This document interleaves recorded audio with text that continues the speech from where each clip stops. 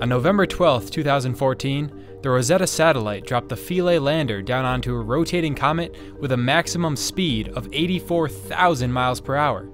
To complete this mission, Rosetta had to travel almost 4 billion miles over the course of a decade. How do you even begin to achieve something so remarkable? Well, with a lot of math and careful planning.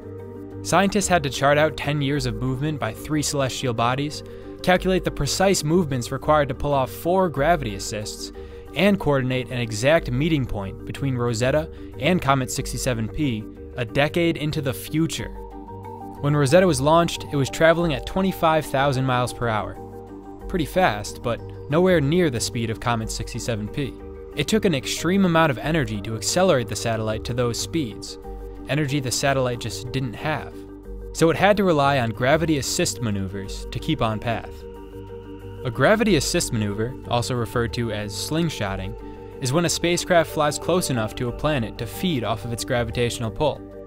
The planet's pull and spin give the craft enough energy to whip around and shoot back off into space, gaining speed along the way. Rosetta performed 3 of these maneuvers around Earth and 1 around Mars before it reached sufficient speed. It then entered hibernation for 2.5 years before it got its first glimpse of the comet in March of 2014.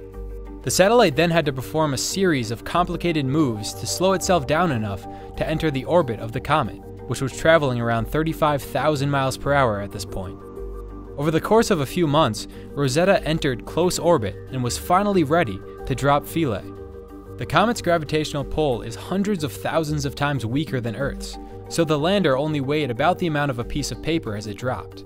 And unfortunately, the harpoon guns meant to anchor it to the comet failed to launch, but it was still able to stick around and run some tests on the surface before its batteries died. Who needs science fiction?